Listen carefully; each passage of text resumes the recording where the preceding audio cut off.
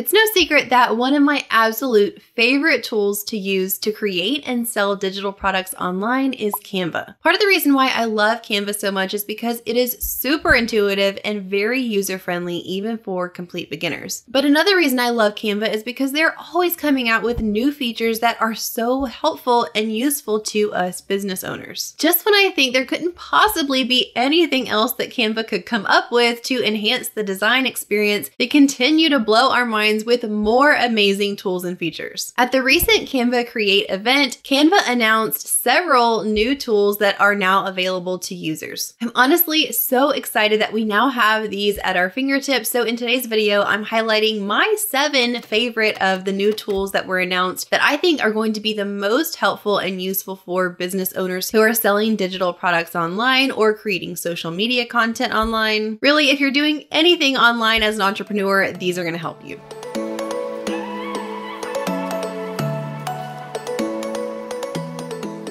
Hello friends, welcome back to the channel. I'm Kate. If this is our first time meeting, I'm a wife, mom, Etsy seller, and business coach, and I'm here to help you start and scale your online business so that you can make a full-time income doing what you love. Now, before we hop into talking about all these amazing new features that Canva has just unveiled, I want to let you know I have a free resource for you. It's my free gift to you as a digital product seller. If you're just getting started and you're feeling overwhelmed with all that goes into starting and growing an online digital product shop, then I have a free digital product starter guide that's going to be so helpful to you. It's going to get you started off on the right foot when we're talking about the techie side of things like file types, resolution, softwares that you can use to create digital products. I realize there is so much information out there, so this is going to hopefully condense it all for you, make it really simple, and get your shop started on the right foot. So if you'd like to download that free guide, I'm going to have it linked in the description box below. And I also want to let you know, in case you haven't ever used Canva before, there is a free plan that you can use on Canva and a paid Pro version of Canva. They're both amazing, but some of the features I'm talking about today may be Pro only, or they may have limitations, more for free and less for Pro. I have a free 30-day trial for Canva Pro linked down below as well. So if you'd like to try out Canva, you might as well go ahead and try out Pro free for 30 days and see how you like it. And then if you want to, after that, you can downgrade to the free Canva, but that's there for you if you'd like to see how it is on Canva Pro. All right, without further ado, let's hop into these amazing new features. Okay, so the first tool we're going to talk about is called Magic Eraser. So this is basically where you can erase a specific part of an image if you want to just get rid of one specific thing on the image. So to demonstrate, I've chosen this photo here, and let's say that I want to use this as an Instagram post. I could size it the way I want it, but let's say that I want to make this like an image with text on it that's going to promote a 50% off sale. And I want the text to go across this whole bottom portion here. So I can select the photo, click Edit Photo, and come to Magic Eraser. And this is going to let me choose a part of the photo that I want to get rid of or erase. So let's say I want to get rid of this plant right here. I can take this is like an erase brush, and I can increase the brush size or decrease it. And I'm just going to use it to select the part of the picture I want to magically erase. So I'm going to highlight this whole leaf right here because I want to get rid of this whole thing. And once I have the whole area selected that I want to erase, then it's going to automatically take it out of the picture for me. And there we go. It took that leaf out of the picture. Now it did leave a little portion. Maybe I missed a little bit when I was highlighting, so I can click on that again and it's going to remove that little part for me. And there we go. That's pretty good in my opinion. And now I might want to just use this for some text. So I could come over here and put in my text box. And now that that leaf is gone, I have the whole bottom area to play with for my text. So I could put in my 50% off and make it as large as I want without having to worry about it being too cluttered. Now the next feature goes somewhat along with this. This is called Magic Edit. And I did want to let you know pretty much everything that is AI powered or artificial intelligence powered with Canva is named Magic something. So we've got Magic Eraser, Magic Write. This is Magic Edit. So let's take this text off and let's still use this same photo. I'm going to click undo a few times to go back to where our leaf was. Okay, so let's say we have this image and we don't want to just get rid of this leaf, but we want to change this out for something else or replace it with a different element. We can again click on this, click Edit Photo, and then we'll come to Magic Edit. So just like the Magic Eraser, we're going to use our brush to highlight the area that we want to replace with something else. So again, we're going to highlight our leaf here. Okay, and then we're gonna click continue. Now the next step in this is to describe what we want it to generate. So remember, it's using AI or artificial intelligence to replace this with something that we want. So we're gonna describe this to the best of our ability. Let's say instead of the leaf there, I want a bunch of wildflowers. I'm gonna type in bunch of wildflowers and click generate.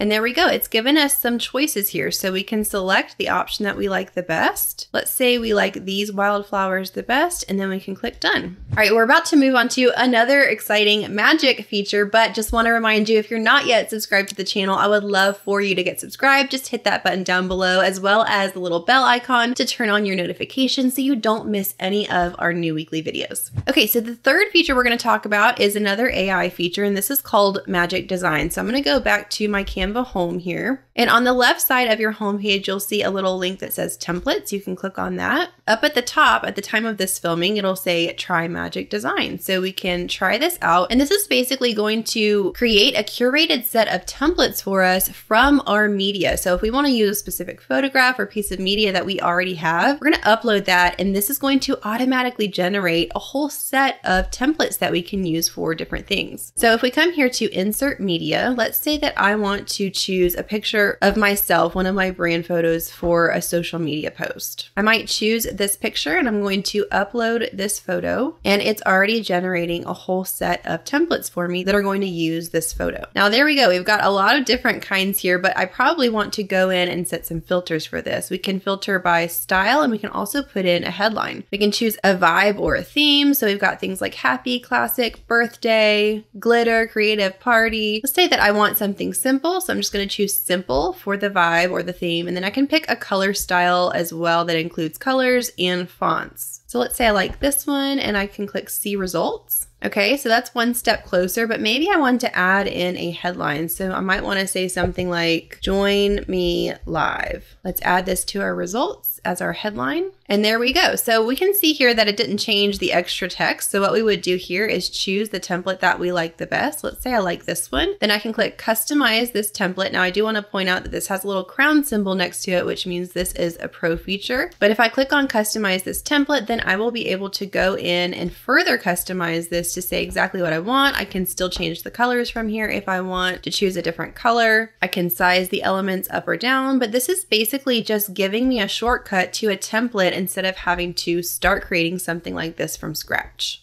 Okay, the feature number 4 we're going to talk about is the text to image tool. Now, this is not a brand new tool. This was announced last year at the time of this filming, but they did make some really awesome updates to the text to image tool. So this is basically a tool, if you're not familiar, where you can actually type in something that you want the AI on Canva to create an image based around. So I'll show you how that works in just a minute, but the updates that they made to this tool are a much faster generation time, as well as increasing the resolution of the images and giving us some more styles to choose from. So I'll show you that in a minute. But if you come on Canva to your Canvas page and you look on the left side where it says apps, it should show up as text to image, or you can search the Canva apps for that, text to image, and then you click on that to use it. So the first thing you're going to do here is you're going to just put in a phrase that you want it to create an image from. So let's say we want a monkey riding a bike through the city.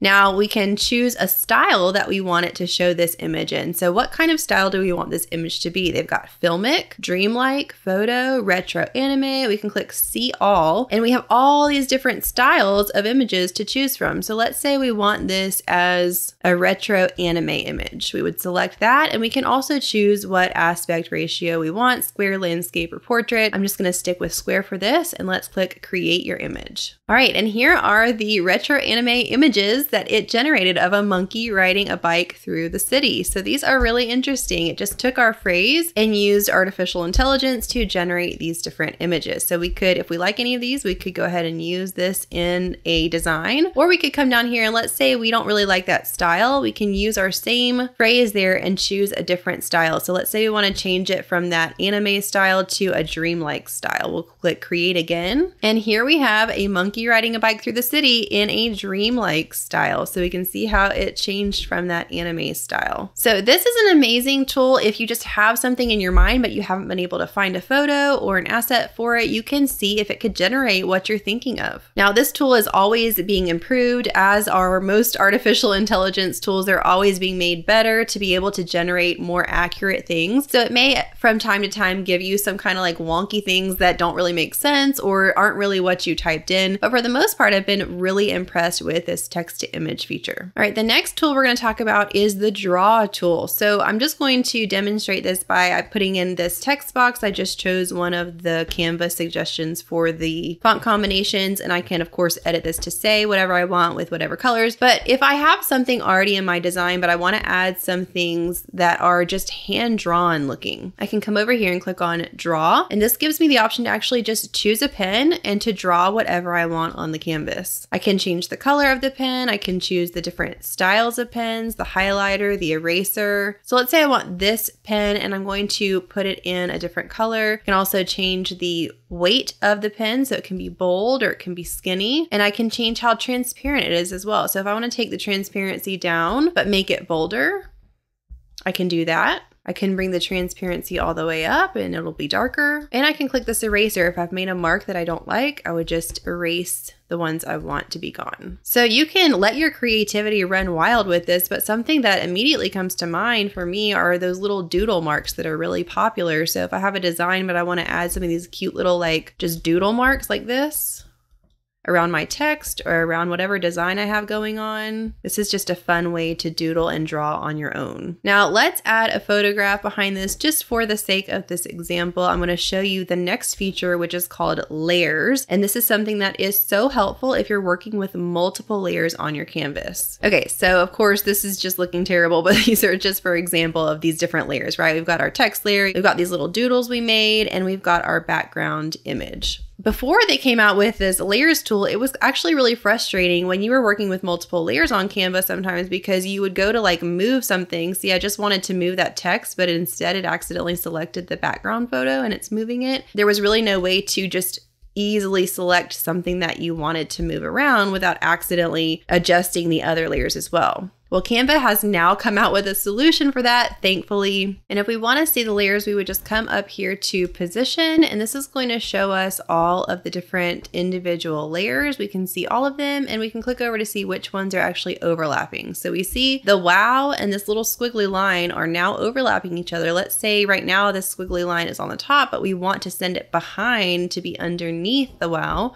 You can click on these and move them to be in the order that we want. So now this squiggly line has been moved underneath the wow, which means on the image, it's going to show up underneath instead of on top. We can also come again over here to arrange, and we can just click forward to send it forward, backward to send it back. We can do a lot with the arrangements of these layers, but this is so helpful to have this layers panel so we can clearly and easily see all of the different layers we have going on. And the next tool is something that I personally have been hoping that Canva would come out with soon, and they did, and this is gradients. So let's start with a blank canvas here and choose a background color for our canvas, and we might want it to be a gradient instead of a solid color. So a gradient is where you have two or more colors that are kind of shifting as it goes from left to right or top to bottom. So if we choose a color to start with, then we can come here to document colors. And when we click on this little plus symbol, we have solid color, but we can also click over now to gradient. We can input what colors we want the gradient to be. So we started with this kind of dark teal color. Let's say we want the gradient to include more of like an orange on the other side. We could choose whatever color we want for that, and we can see how it's going from color to color here. We could do 3 colors if we want. We can just keep adding colors if we want to make our own gradient. And then we can choose the style. So do we want it to be going across from left to right? Do we want it from top to bottom, diagonal,